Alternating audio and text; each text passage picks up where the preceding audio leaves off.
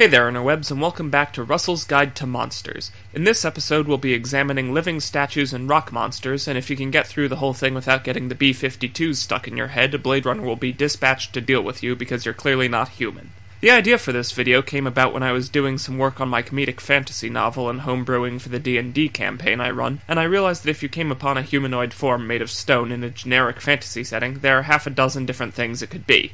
If you see something like this in real life, it's just a statue, but in a fantasy realm it could be a living statue, a basilisk victim, a troll, a golem, a gargoyle, an earth elemental, or any one of a multitude of other things. There are so many rocky humanoid entities that when I tried to make a list of just the better known ones, I found myself creating entire categories just to keep track of them all. Ultimately, I ended up making this diagram with animate and inanimate along the x-axis and living and non-living along the y-axis. The difference between living and animate is the difference between creature and creation, or construct as the latter is known in D&D. You see, things which are merely animate can move around under their own volition, but aren't exactly living per se. A modern example of something which is animate but non-living is a robot. It moves around and does stuff, but it doesn't metabolize, grow, or reproduce. I also had to add a specific subcategory to inanimate non-living for formerly living. This is mostly reserved for victims of petrification by all manner of magical curses and monsters. I didn't create the subcategory animate formerly living because you basically never see that in fiction, or at least I haven't. Petrification victims are usually treated as little more than stony corpses, so the only way you'd get one that's animated is if it were used as raw material for creating a different entity elsewhere on this chart. Say, for example, a wizard cast animate object to make a living statue, or someone constructed a stone golem out of a petrified corpse the way others might create a Frankenstein flesh golem out of squishier bodies. The one exception I know of to this is the Field of Maidens in Pathfinder. These living statues are actually the ghosts of female invaders possessing their own petrified remains. Before we get too lost in the weeds, however, let's take a look at some of the better-known examples and figure out where each one belongs. First up, we have mundane statues, just like we encounter in real life. These are obviously inanimate, non-living, but counterintuitively, the entities commonly referred to as living statues aren't actually living either. They're merely animate. Remember, the qualifications for life include metabolizing, growing, and reproducing, and living statues are never seen doing any of those things. Sure, there are probably exceptions which vary by setting, but generally so-called living statues are simply magical automata, constructs carrying out their creator's will. On that note, there are two common types of entity which I consider to be closely related to living statues, but which are still distinctive enough to deserve special mention now.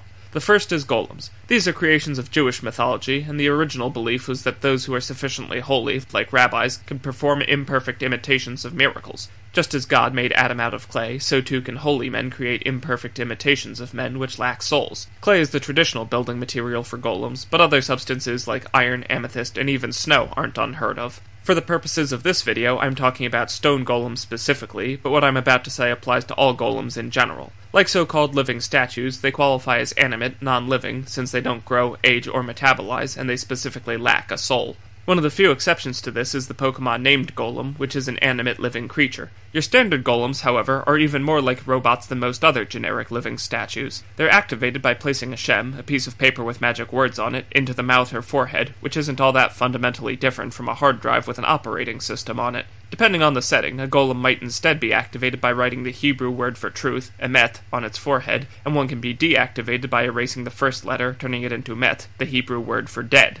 I joke that in the world of D&D, if a substance exists in sufficient quantities, someone has made a golem out of it. Standard fare includes clay golems, stone golems, and flesh golems a la Frankenstein's monster, but there are also adamantine golems, brain golems, and rope golems made from nooses. Ironically, the thing which they offer that's closest to a traditional golem isn't referred to as such. It's called an eidolon, which just means idol or spirit, but that's appropriate since it's a stone effigy inhabited by devout souls. Similar to classic golems, but unlike D&D golems, these constructs have holy runes carved into them and are animated by divine magic rather than arcane magic.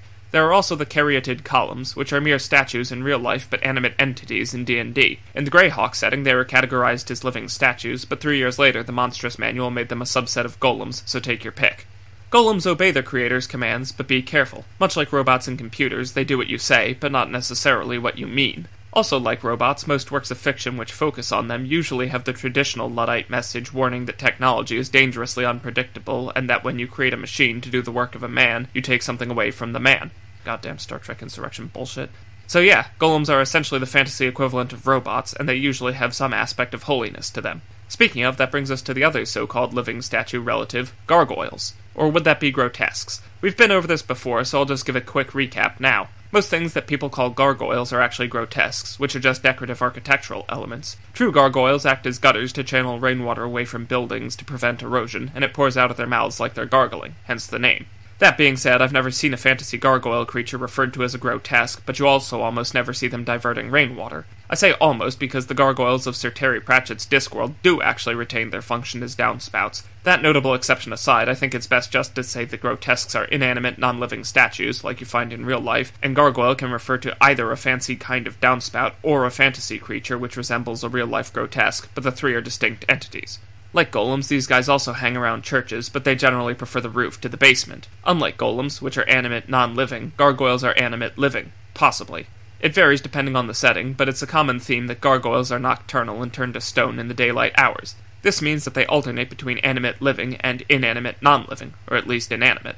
It also makes them the closest thing we've got to actual living statues, since they are living creatures and they moonlight, or rather sunlight, as statues.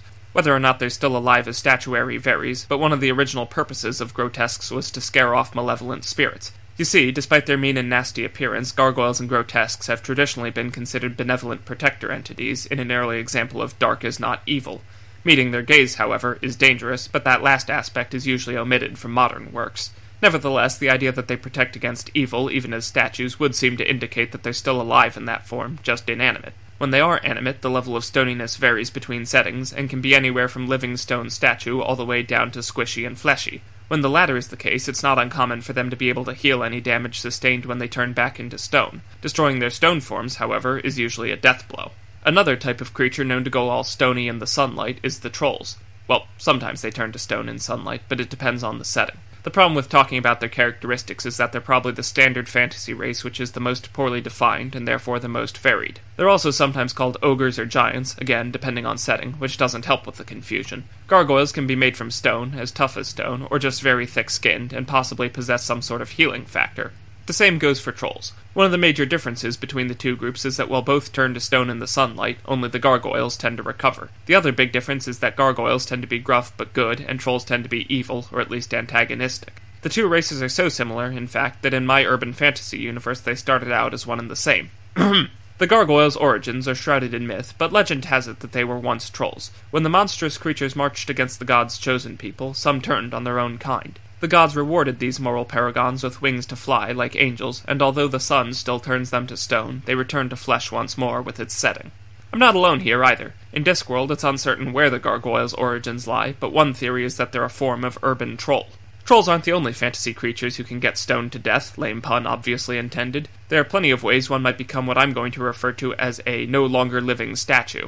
These fall into the category of inanimate non-living, and the subcategory formerly living. They're exactly like regular inanimate non-living statues, with the only difference being that unlike normal statues, they used to be alive. Petrified people are usually the victims of a basilisk, or a cockatrice, or Medusa, or Gorgon, or other Gorgon, or Epp-Leppel. Look, petrification's a pretty standard non-standard death in fantasy realms, okay? Some of the creatures I just named may overlap, depending on the setting, but they can all kill you in a variety of nasty ways, and these include petrification. Take, for example, Medusa, which may or may not be distinct from a Gorgon. In the oldest stories we have, she was so ugly that just looking at her would kill you, which quickly became death by petrification. Since then, that's changed to meeting her gaze, which itself changed to imply that it's her gaze which is dangerous. Perseus defeated her in myth by attacking her while viewing her reflection in his polished shield, but if you ask me, she should have been defeated by viewing her own reflection in the shield, killed by her own backfiring attack. It's more poetic and it makes more sense, since a reflection of ugly isn't any less ugly. If you want to know more about Medusa, Gorgons, and the Epp-Leppel, watch my Guide to Monsters Part 4. The basilisk and the cockatrice will get more attention in a coming video, I promise. The other difference between a petrification victim and a mundane statue is that petrification victims might be able to recover, potentially. What I mean is that petrification need not be permanent, but again, it depends on the setting. In D&D, for example, there are a couple of ways to de-stonify someone, including a greater restoration spell or a wish. Of course, that's not to say regular statues can't come to life, too. Even if we ignore the not actually alive living statues, you can still find occasional examples of statues magically coming alive, and it's often a direct reference to Pygmalion and Galatea. If you're unfamiliar with that story, don't worry, I got you covered.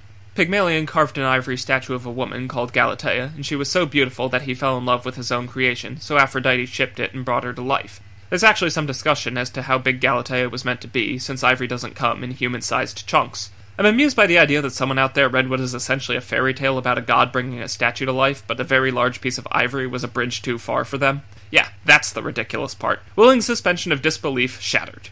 One interpretation is that Galatea was chryselephantine, and another is that ivory was a stand-in word for another white material, like marble, and if that's the case, then there's ample opportunity for a parody song called Rock Me Galatea. Maybe when they said ivory, they meant alicorn. Now, you might say unicorn horns aren't that big either, but you know what? Another rock monster common to the fantasy realms is the earth elemental. They generally seem to be living, and they're humanoid masses of earth and stone, but they aren't specifically statues per se. You can often see them described as the living embodiment of the element of earth, but what exactly is meant by living isn't always clear. Are they alive like a wild animal is alive, or are they living like a living statue is living? Either way, they're definitely animate. If I ever meet one, I'll be sure to ask, mostly because it's the perfect opportunity to say, living stone, I presume?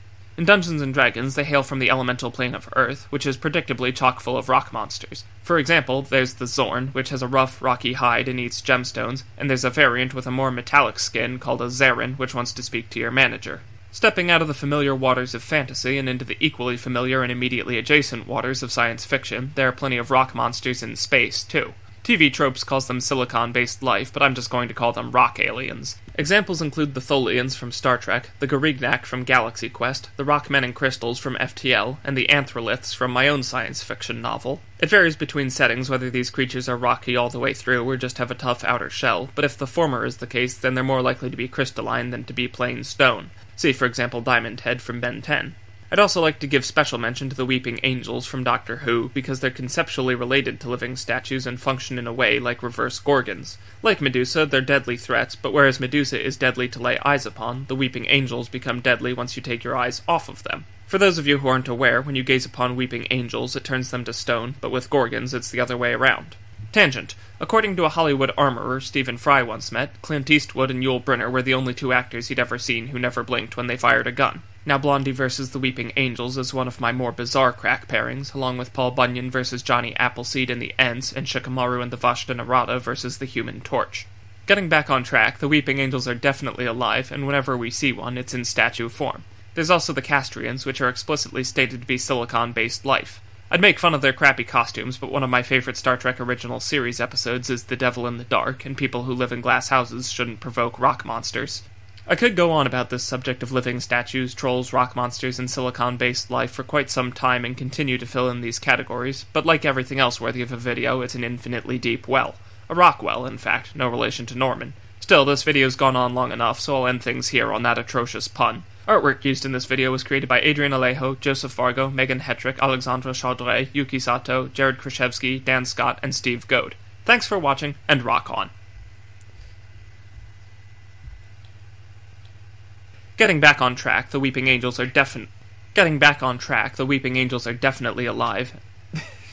Just gonna have toe cracking in the background. It's one for you bunkers. Yup. You have loud joints, dear.